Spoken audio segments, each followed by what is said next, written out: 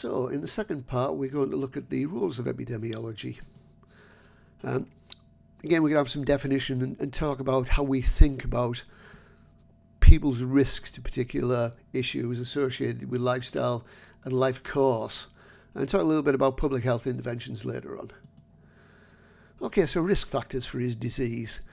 A reminder of the basic principle of epidemiology as well, and its stated role, and also a key conclusion from the Marmot report.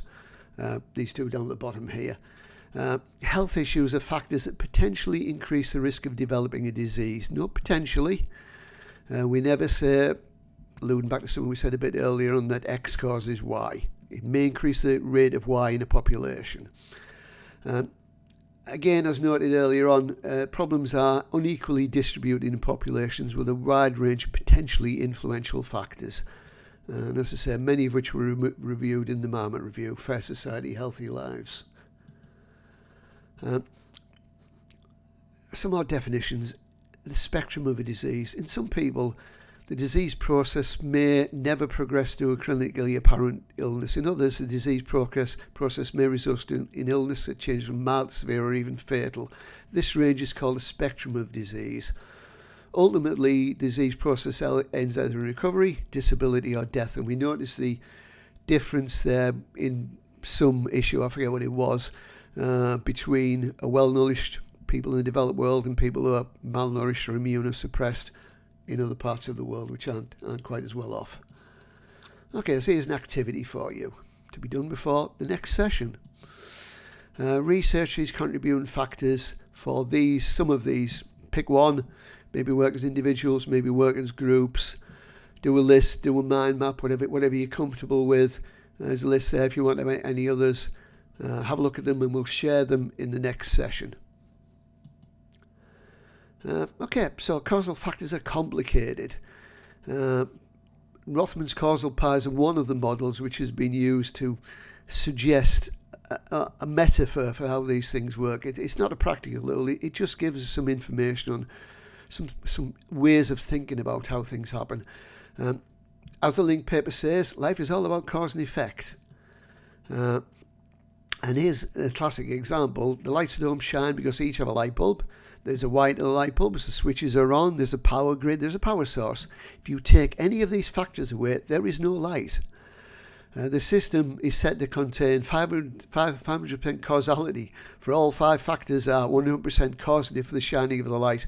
There is no limit to the cause of some outcome, which is an interesting insight, particularly when we relate it to disease. Another definition, sufficient cause in the causal pie model. This represents a way of conception causality. A sufficient cause is a constellation of component causes, the causal pie that leads to an outcome. And we draw it like this. So A, B and C are factors which may increase the rate of particular disease.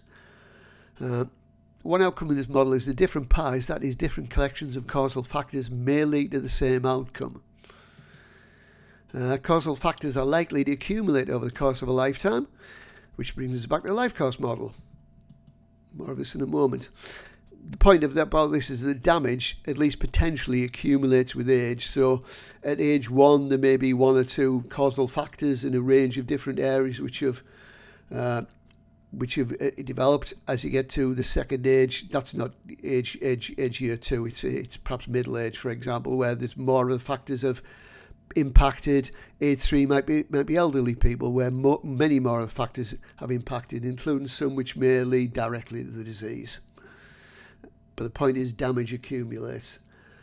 Which brings us some interesting consequences, potentially. Another potential consequence of the model is the suggestion that normal aging cannot be separated from pathological processes causing disease later in life. This is slightly controversial. If you want more background, have a read of this paper. Okay, non-communicable diseases. These are diseases that cannot be communicated from one person to another. They kill around 40 million people each year, and about 70% of deaths globally.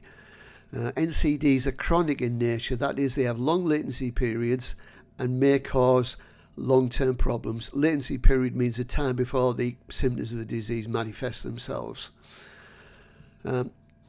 Causes of death can be grouped into 3 categories: communicable, infectious and parasitic diseases, and maternal, perinatal and nutritional conditions, non-communicable, chronic diseases and injuries.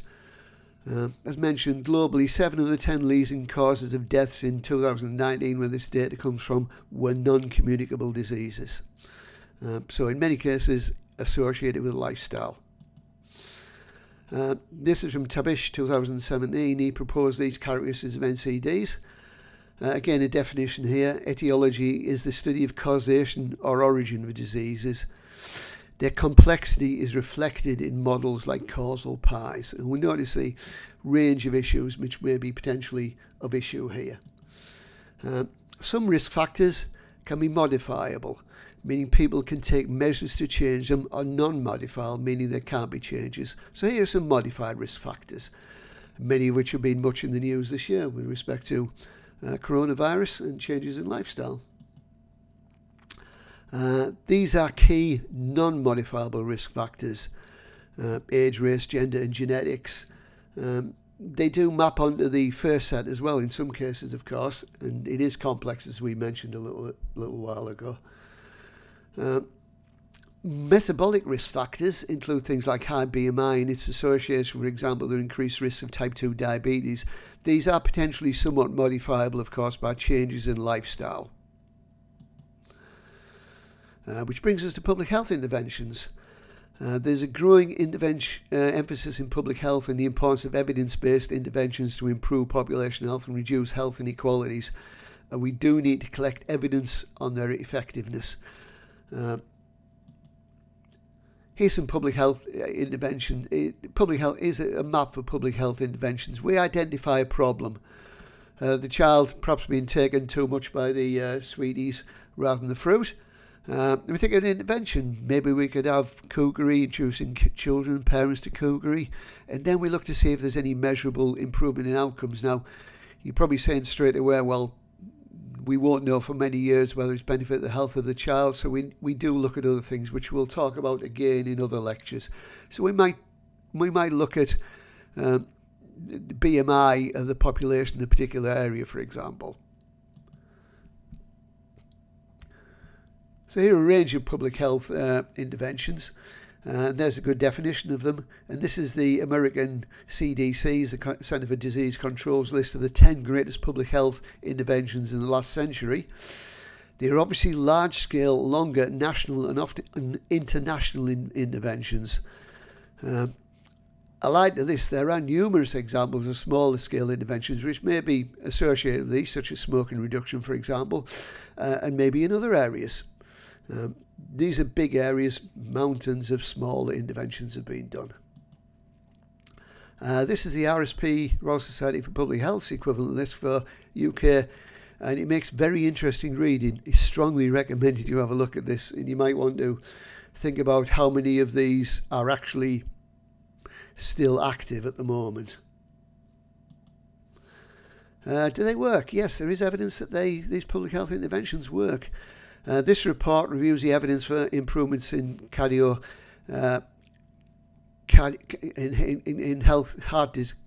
disease over a 50-year period.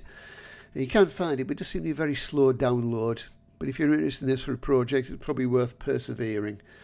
But we noticed from the infographic, significantly reduced number of people dying from coronary heart disease. Some pretty convincing trends on CHD in general, and all led in the right direction, if still a long way to go.